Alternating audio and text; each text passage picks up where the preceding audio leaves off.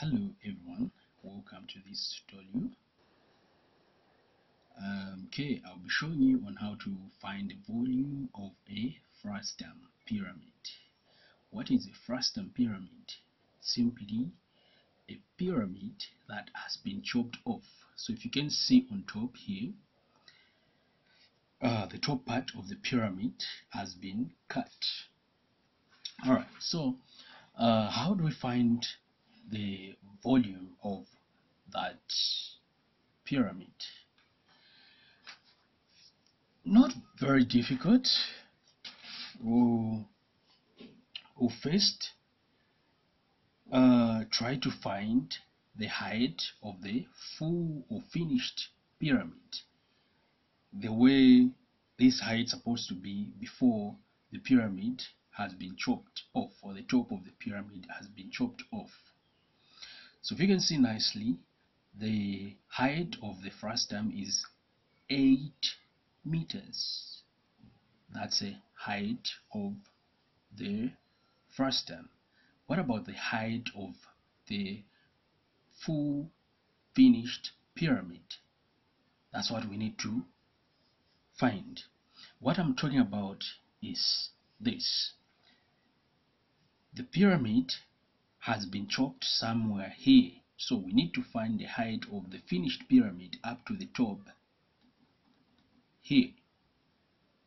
We have only been given the height from the bottom to where the chop has been done.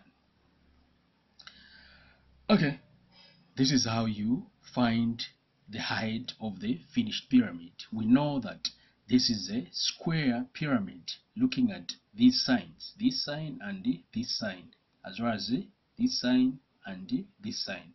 They are showing us that this is a square pyramid. So this is what you do for you to find the finished or the height of the top pyramid, which is the smaller pyramid. We're going to use the idea of similarity and congruence. That's the idea we're going to use. Alright, so how do you go about this? This is what you do. You say, okay, we'll say the height that we don't know from here to there, we call it, we'll do this, we'll call it x. We'll call that height as x.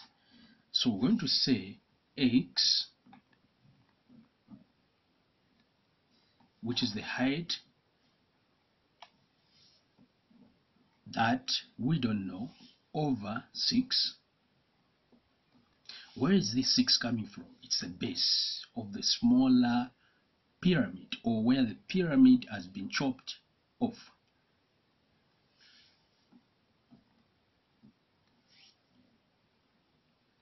Alright, so okay, again come and say x plus 8 over 10. All this, what we are doing here, we just want to find the height of the smaller pyramid.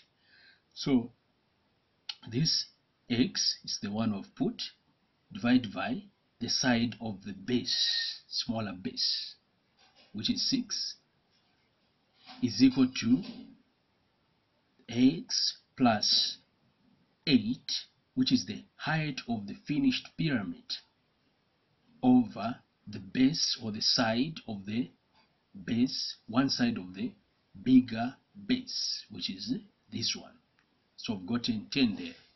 So when we solve nicely, we cross multiply, there we have 10 is equal to, 10x is equal to 6x plus 48. Thereafter, we group the like terms together. We have 6 crossing the equal sign, 48 remaining there, 4x, when we solve here, we have 4x, and then there 8, 48, divide by 4 throughout, the value of x will be equal to 12.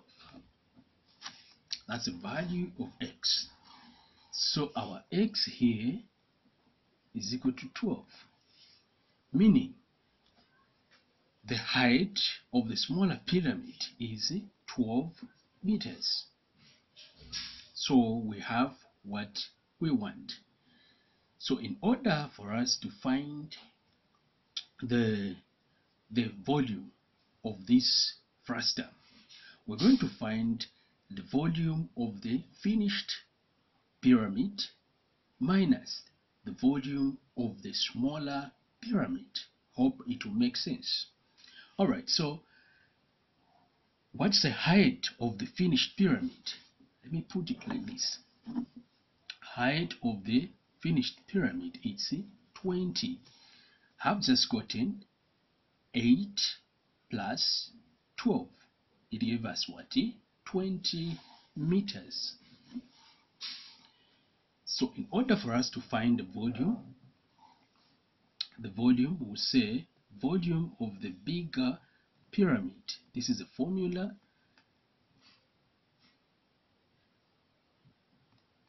Alright, so it's volume is equal to 1 over 3 area of the base times height.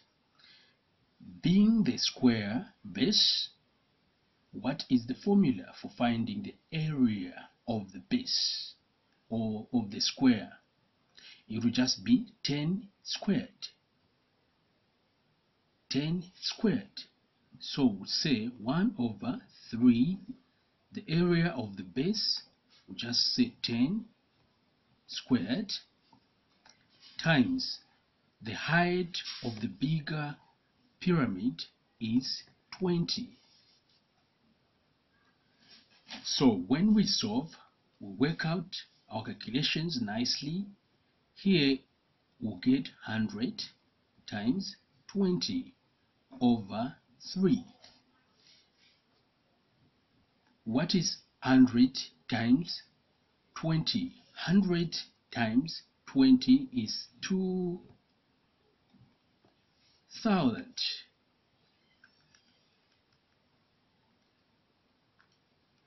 Divide by 3, we'll get something like 6.6 or 66.67 meters cubed. What have we just found here?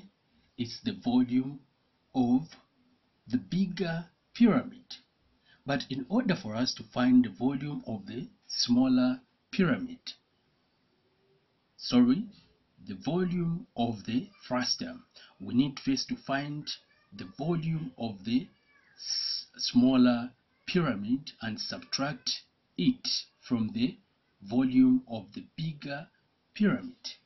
So the volume of the smaller pyramid will be volume is equal to 1 over 3 area of the base times height.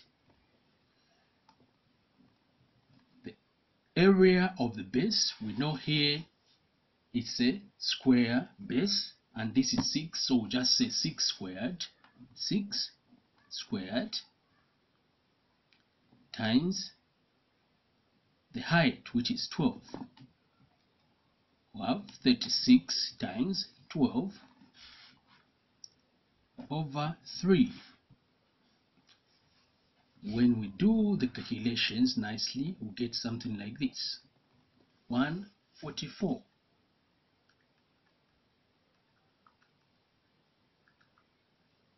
So this 144 meters cubed is the volume of the smaller pyramid, which is on top.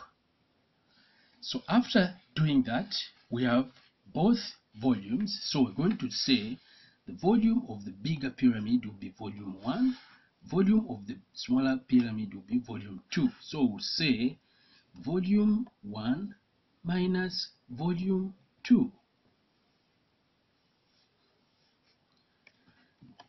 Volume 1 is 666 0.667 minus 144, which is the volume of the smaller pyramid.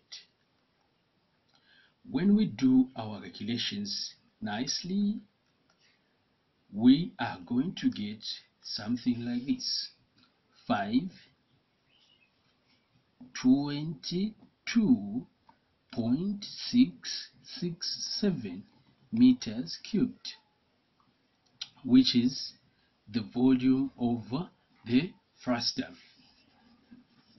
Thank you very much. Subscribe from my YouTube channel if you want to be watching more videos of such kind. I just want to be helping people who are writing GCE, as well as those who are in grade 12 trying to write their exams. Thank you very much.